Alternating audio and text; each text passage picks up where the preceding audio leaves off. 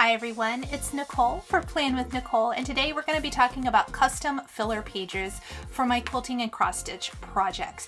I've actually split this into 3 videos so far just because they are kind of long, and I tried to put them all in one and it was just way too long of a video. So I'm going to break them down into 3 at this time. There will probably be more as I add more projects. I actually have more projects, and as I finish up my filler pages.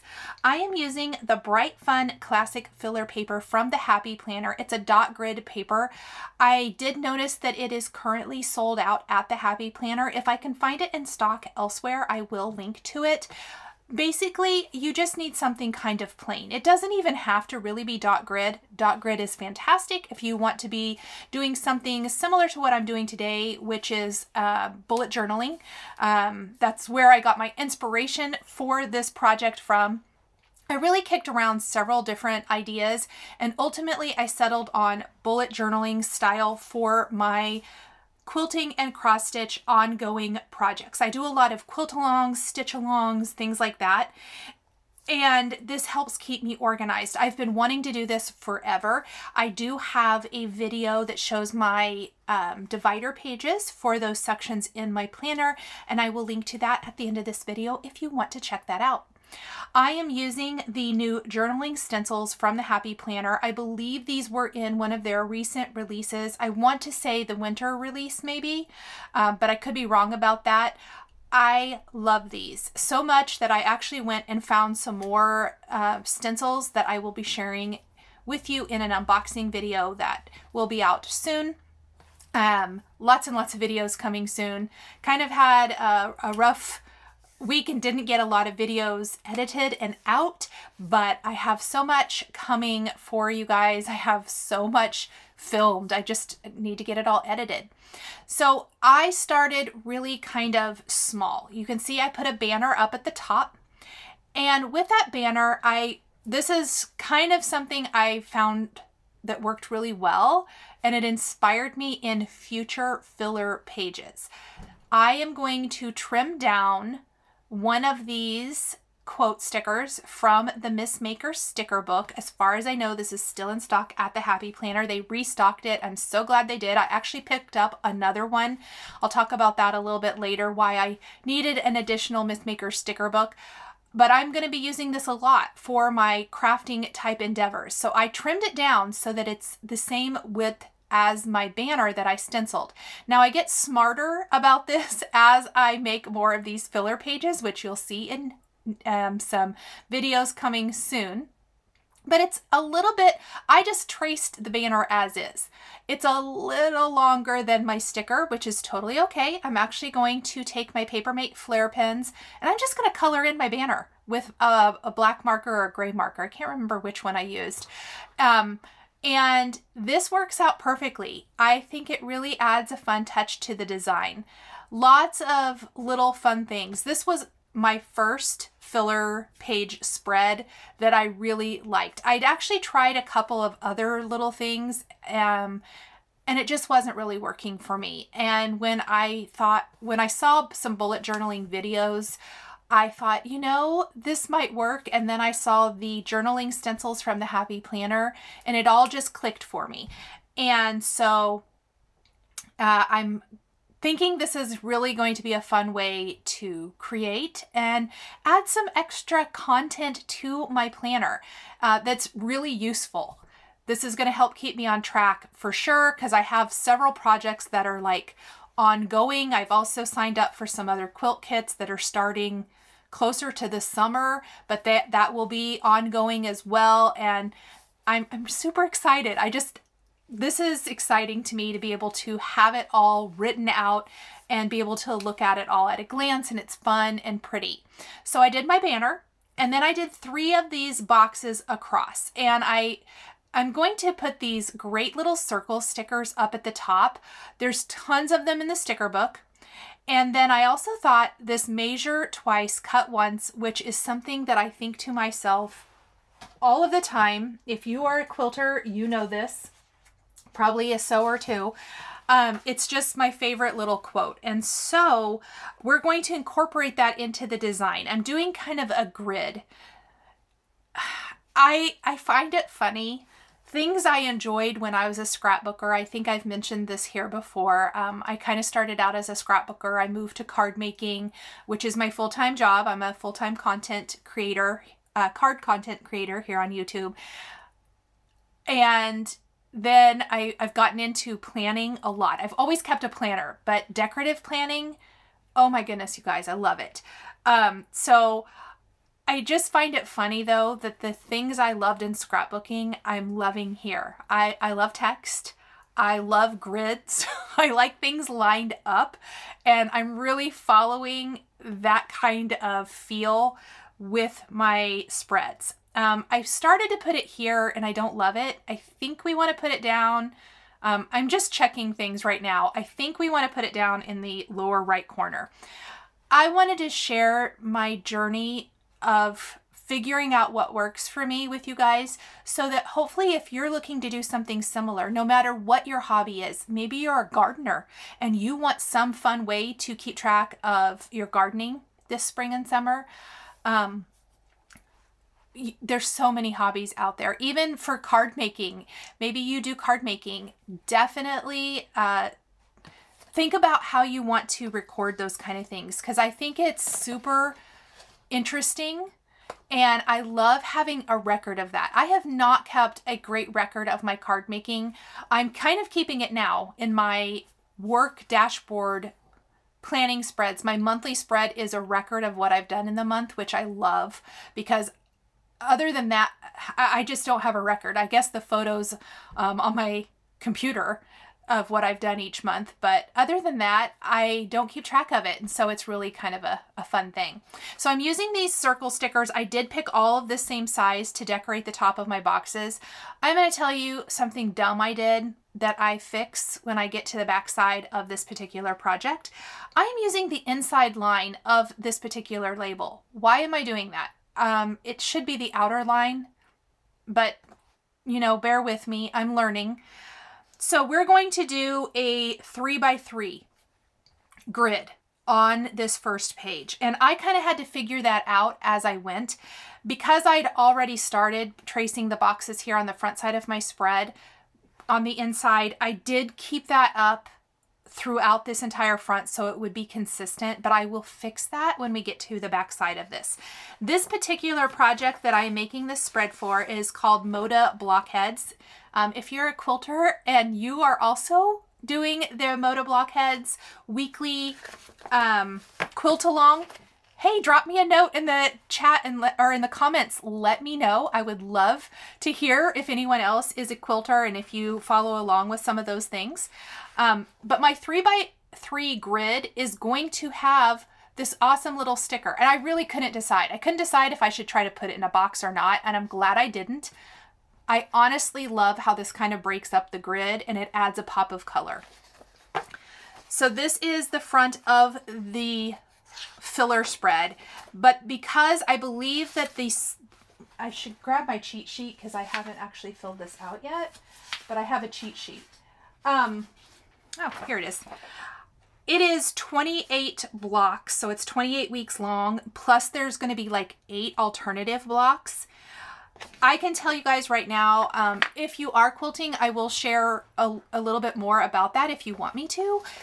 Just let me know. I am using Fig Tree fabrics. I love Joanna Figueroa from Fig Tree Quilts, and I have a lot of her fabrics, so I actually opted to do that. And then I know she's going to release like a setting option for adding, you know, borders and sashing and all that stuff. If you're a quilter, you know. So I'm probably going to follow along with that. She's not using all of the blocks, so I probably, there will be some I skip, but I made room for 28 blocks, 28 weeks on the main part of my spread, and on the very back page, because I'm using 2 sheets of filler paper, that's going to be the 8 alternatives. So if I choose to use some of those alternative blocks instead of some of the, you know, others, that's going to go there. I just tried to keep it really, really consistent. I get faster at this as I go, but, you know, for now, it took a minute. So I'm adding these circle stickers. Now the reason I ordered another Miss Maker sticker book, I run out of these as I am working and going along. And so I just went ahead and picked up another book. I've used a lot of stickers from this book. I will use the stickers. And so I didn't feel bad about picking up another book. I'm also going to grab this Do Something Creative Every Day border phrase sticker. I think it fits really nice right here. My goal with my filler pages is to make it very functional. I've got room for the information I need. My plan is to write the block in each one of these, the date it was released, and probably the date I finished. I don't want to leave the Be Happy, Be Bright, Be You on this front page. So I'm actually going to cover this up with one of the Colorful Boxes stickers, or Colorful Shapes. I bet this is the Colorful Shapes sticker book. Can't remember. I'll have it down in the description. It's Colorful Shapes. And I am going to just cut that off at the top. I like the little yellow border from the original half circle at the top of the page. But this, I used the lined sticker so that I can write what the project is. So this is where I'm gonna write Moda Blockheads 4, 2022 or something to that effect. And then we're gonna start with all the block information. And you'll see that. I will share photos of this on social media so you can kind of see my progress and process. Working on the inside part of the spread does involve, I apologize, a little bit more thought. So I did sketch out my plan, and we are going to do a 3x4 on the left side, and then we'll go back to a 3x3 on the right side, because on the right side, of course, it's going to be that front side again that has that half circle. I wish Happy Planner would just come out with basic packs of paper without decoration. I know why they do. I'm sure that the paper with decoration sells better, but I think when you actually get to using it, the basics are the best because you can add whatever you want to it and you're not limited.